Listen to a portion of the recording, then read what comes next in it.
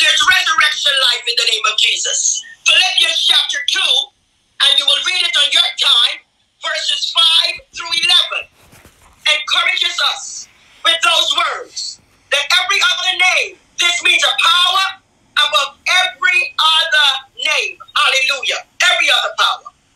He gives us power, the Bible says, to tread upon serpents and upon scorpions, and over all the power of the devil. And when we know this power, people of God, it will make us to exercise our rightful authority over the powers of darkness, and we will not be afraid of them. Do you know that God has given us that exousia power? That power that transcends over jurisdictions. It's the power, that power like the FBI has, but higher. But I'm making a comparison right here.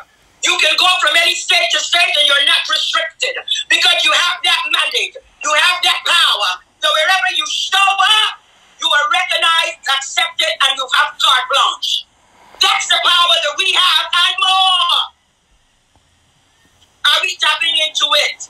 Are we using that power to call things into being?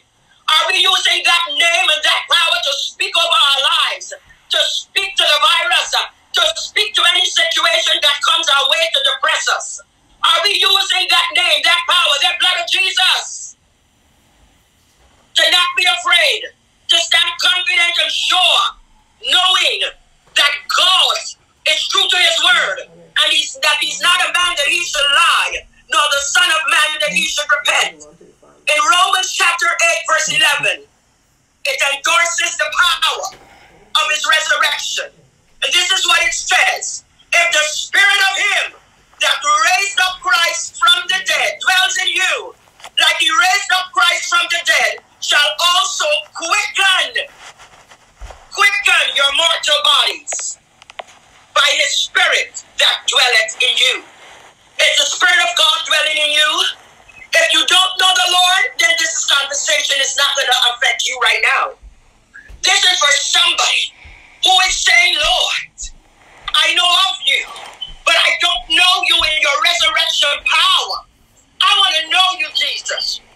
I want to know you. I want to have a relationship with you.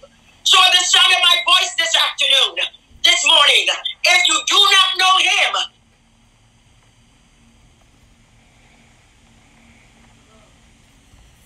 does not just mean to turn away from sin. It also means turning to Jesus.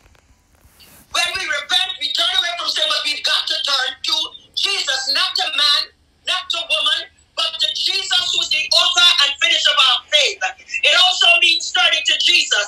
Forgiveness means that God will not hold a judgment against us for our sin, because Jesus has been judged in our place.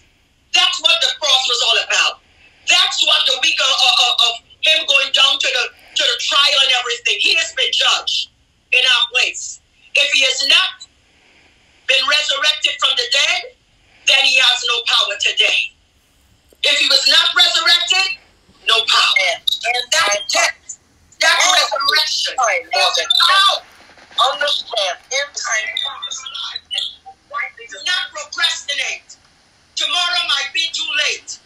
In John chapter 6, verse 40, it states, and this is the will of him that sent me, that everyone which seeth the Son and believeth on him may have everlasting life. And I will raise him up at the last day. People of God, are you in true repentance? Are you in that place of forgiveness? Some of us, again, I say, we will have to make some phone calls. We have to make amends. We've got to know that we know that that resurrection power is living inside of you. If you do not have that resurrection power inside of you, all the schisms and everything that's not of God will remain. This is the time to let go and let God. You can say that you're a believer. You can say that you're a Christian. But have you been truly repentant? Have you asked him for forgiveness? Have you asked him to cleanse you from every sin, knowing or unknowing? By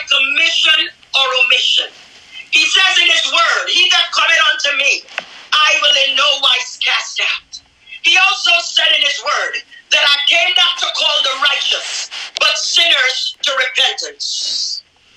The sound of my voice, if you don't know him as Lord and Savior, I want you to accept him. Just by saying, Jesus, I'm a sinner.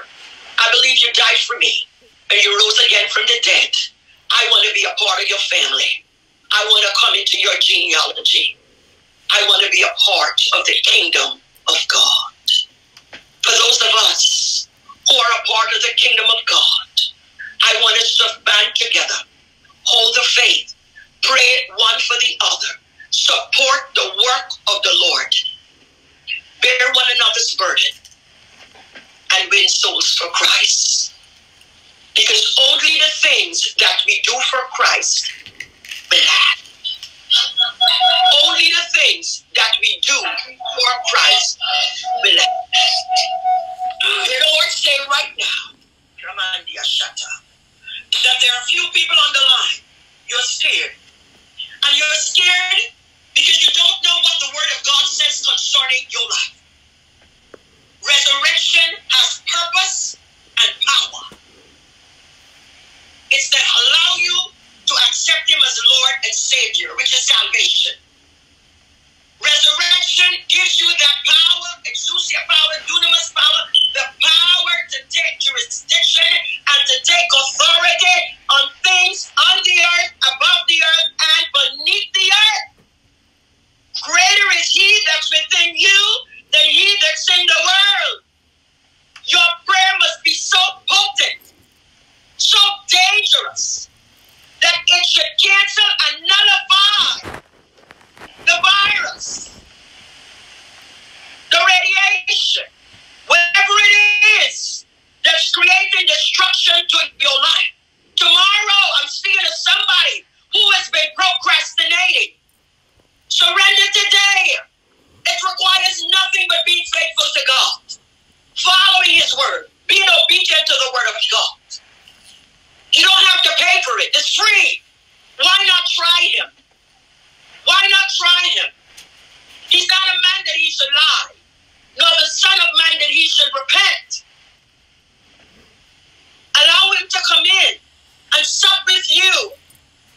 He's standing there with his arms wide open, waiting on you to come into the family.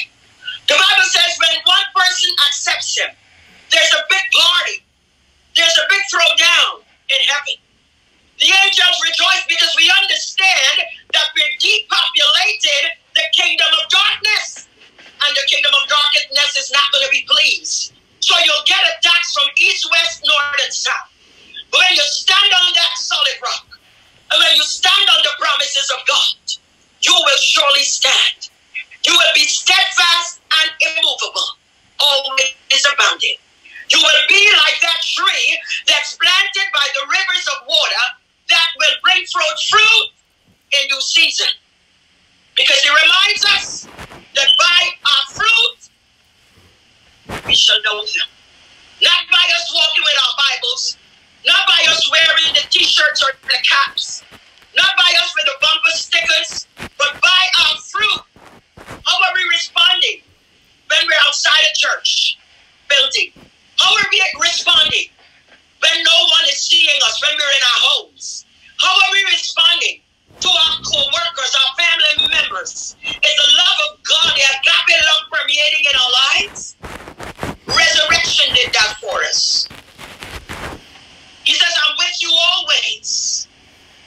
I've never left you nor forsake you. We sing that song, even when I don't see it, he's working. Even when I don't feel it, he's working. He never stops. He said that. I do not slumber nor sleep. Behold, he that keepeth Israel neither slumber nor sleep. He hasn't forgotten you. Cry out to him. Call upon the name of the Lord, and you shall be saved. That's the name above every other name. Do not leave this today without making sure that you say, God, I surrender all for you, withholding nothing. And for those of you who know the Lord, and you've turned away, you've walked away, or you've compromised your walk, or you've not been diligent, or you've not been effective in doing the Master's will, today I want you to ask for forgiveness. It's resurrection time. It's healing time. It's deliverance time.